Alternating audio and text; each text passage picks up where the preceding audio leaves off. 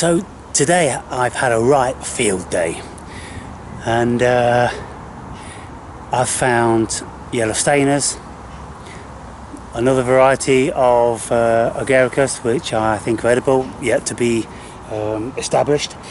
But I came out again to this region looking for pavement mushrooms, because they grow like this. They like even to grow right on the edge. For some reason you won't find them over on those parts. You always find them in this bit near the road. And so I've just picked this one, broken off, which is facing up instead of facing down, like a skirt. See that there? And look how thick the stalk is, and it's solid. And the mushroom's much more solid and pinker. So pretty sure.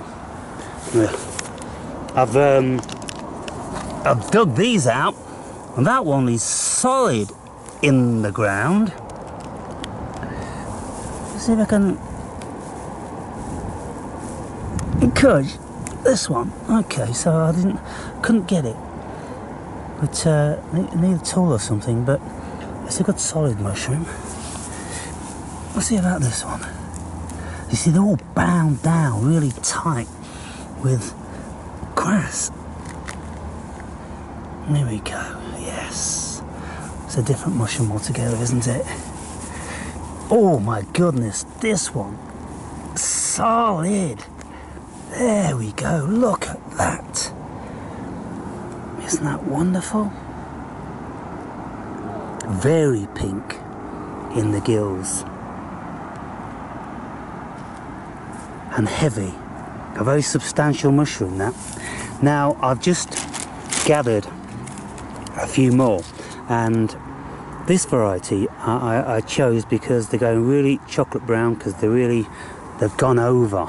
Now, they were found in a grassy region, not on this side, but on that side, further up there.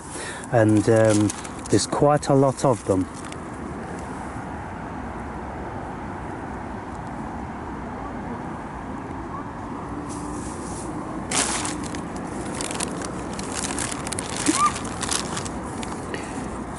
So this is very much like the one I found yesterday.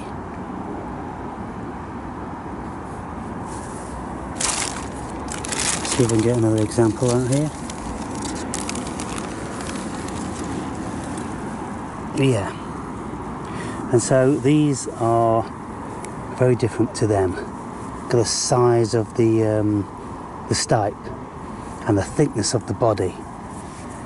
And so, gonna have fun seeing what these all are when I get back. I've got 2 bags. Well, I've got one bag about this full of yellow stainers, probably about 30 of them, and then another bag of some sort of agaric.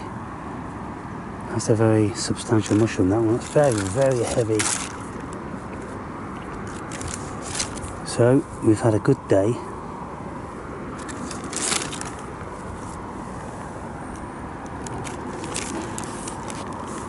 This one broke off.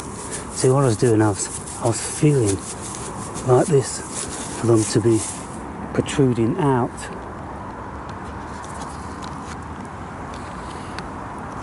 And so we'll go back now. In actual fact, I made a video a few days ago when I found some of these pavement mushrooms, and so I'll include that. So there'll be about 4 videos. And then at the end, I'll make the final video where I compare all of them together, and we'll discern what they are.